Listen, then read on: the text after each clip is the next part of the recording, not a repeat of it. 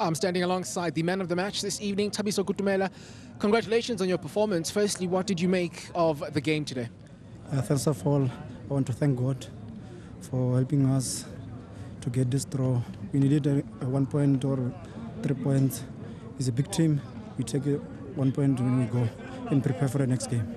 And Coach Eric Tinkler did mention that it was always going to be a difficult game for Maritzburg United against Sundowns today. But the way that you sort of fought back, especially after going 1 down and then going 2-1 down, that's a big positive for the team. Yeah. First half we started slow. They got the goal, but we managed to come back with a set piece. Then second half we managed to close Osamento because he was the one who was killing us with the long balls between our centre backs. But I think we played well. We needed this 1 point because of where we're standing. The teams are coming at the back. Well, they certainly are. And finally, your partnership with Judas up at the front as well. Something that we've seen already this season, but it seems as if it's clicking once again. Yeah, it's coming along good.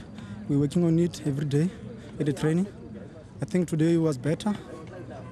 Last time I played with him at the top was against Chiefs before the lockdown. But today I think we did well to block them.